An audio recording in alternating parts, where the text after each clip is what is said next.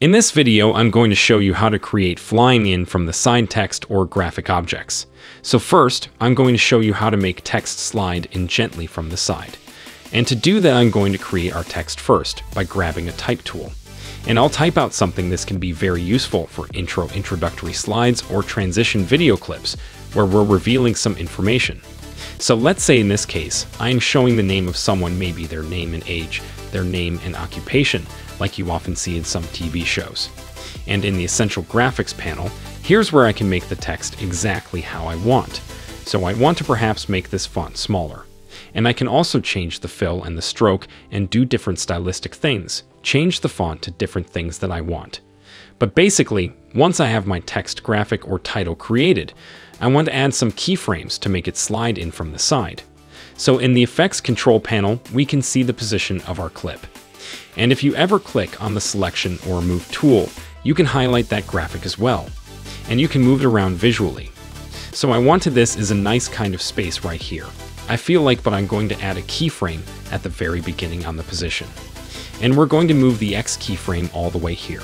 So it's starting off the screen, we can see that red box. And then I'm going to move forward just a couple seconds. And I'm going to make it come in inland in that final position. So we have two keyframes. Now it slides in from the side, just like that. But the key trick here to make it look a lot more smooth is to change these keyframes from the linear type to ease in. So if I right-click this, change it to ease in interpolation, then the two won't have like just the same movement. It'll slowly ease into place there, you can kind of see it. If I drop down this thing, you can see the velocity is a slightly different, and I can even make it ease out of the first keyframe. So we have a gentle increase and decrease in motion, which is a little bit more sleek, in my opinion.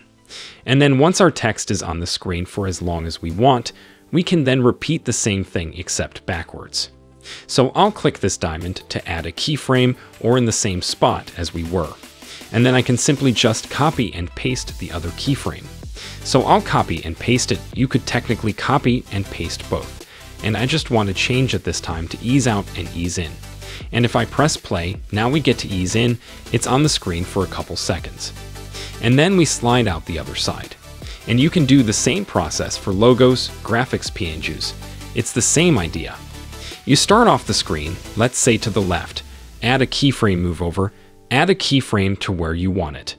And then just make some slight adjustments to the keyframe interpolation to give it that more sleek look. And then once we're ready to slats exit to the other side, this time, I'll just simply copy and paste the keyframes, but reverse the order of them. So ease out and ease it, and we can make things slide in from the sides of the screen. I can stagger these a little bit maybe. So we're making these slide in and then slide out, and I just chose to slide them in from the right and left. But there's no reason you couldn't do the same thing with the Y parameter for the top and bottom.